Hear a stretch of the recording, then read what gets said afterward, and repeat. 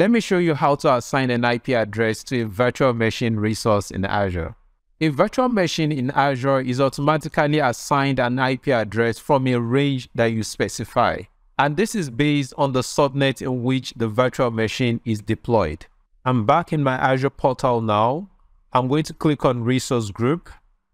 Select the resource group that is housing the virtual machine that you plan to assign an IP address to. And in this example, for me, it is Server 1 virtual machine. So I'll give it a click. Now, note not to make changes to your Azure Virtual Machine IP address from within the VM itself. If you do that, Azure Network will not be aware of that IP address, and it might make your virtual machine inaccessible if it is not done correctly. So moving on, from the VM blade, I'm going to click on Networking,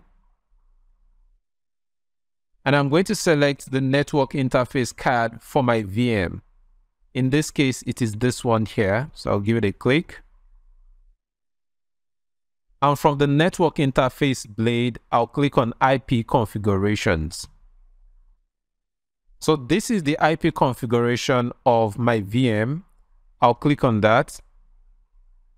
And from here, you can change the appropriate assignment method for your IP address. That is choosing between dynamic or static IP address assignments.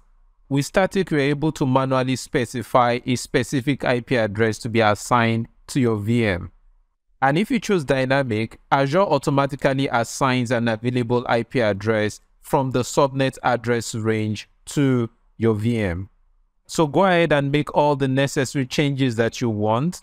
And remember to click on the Save button to save your changes. And there you have it. In this lesson, we have covered how to assign an IP address to a VM in Azure. I'll see you in the next lesson. Bye for now.